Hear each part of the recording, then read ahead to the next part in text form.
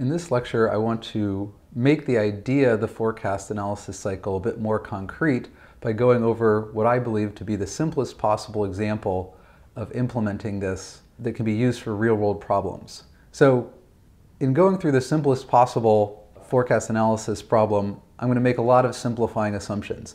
First, let's start thinking about the analysis step. So for the analysis step, we need a prior, which is our forecast. So I'm going to assume that that prior follows a normal distribution with some prior mean and prior standard deviation that captures the uncertainty in our forecast.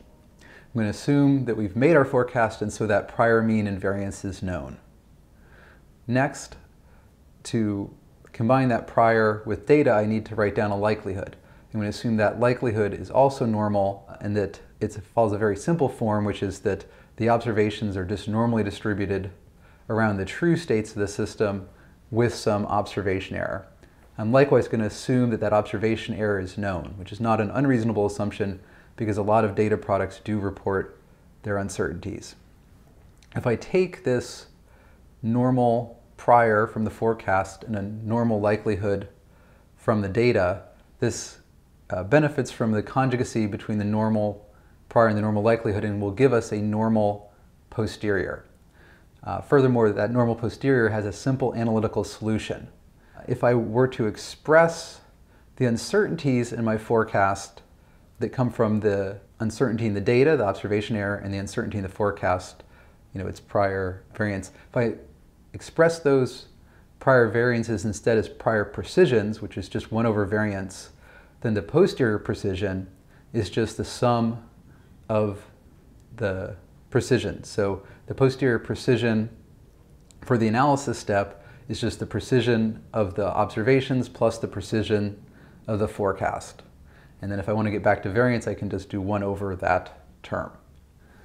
Now, the mean of the analysis step is just a weighted average between the mean of the forecast and the mean of the data, each weighted by their precisions. So I have the precision of the data divided by the total precision, the data precision plus the forecast precision, giving a weight to the data, and likewise I have the weight from the prior forecast that comes from the uncertainty by the forecast in terms of its precision divided by the total precision. So this leads to 2 important intuitive pieces of understanding that is mathematically exact for this simple problem, but will carry through conceptually to more complex problems. The first is just that when we perform the analysis and update the forecast with new information, that updated forecast will always be more precise because we take the prior forecast and we add more information to it. And so literally we were summing the precision of the data with the precision of the forecast. So we're always ending up with a more precise analysis.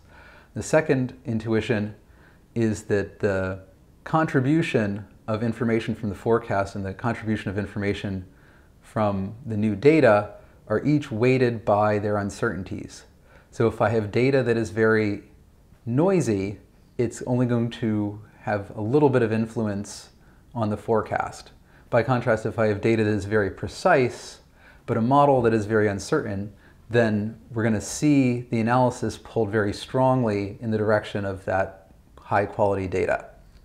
This, I think, has an important take-home message for all of us, regardless of whether we're making ecological forecasts just as producers of ecological data, which is that to be able to do any sort of data assimilation, to be able to integrate observations into models and forecasts, it is critical that we have estimates of uncertainty on those data, and it's also critical that we have estimates of uncertainty on our models.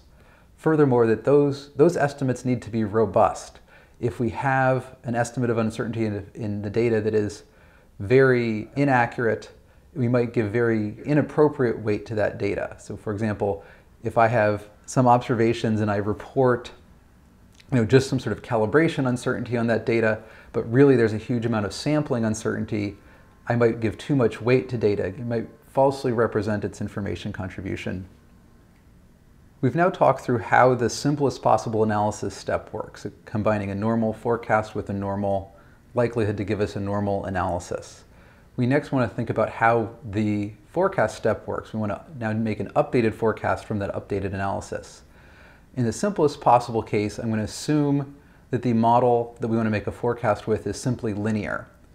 Because I'm making the assumption that the forecast model is linear, I can use the analytical moments approach to uncertainty propagation to actually analytically transform the uncertainty in the current analysis state into the uncertainty in the forecast. What's going to end up at the forecast mean is just what we would get from plugging the mean of the analysis into the forecast model. And then the analysis uncertainty is going to have two components.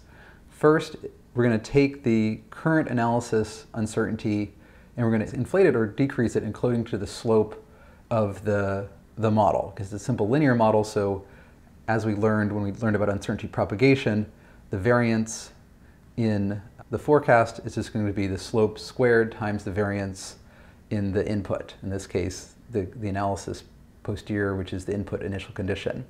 So that we have a contribution from the initial condition uncertainty that goes into the forecast, and then we also have a contribution from the process error, which in this simplest possible case, we're going to assume the process error is also normally distributed and it has a process error that is known, which is a very strong assumption for a lot of ecological problems.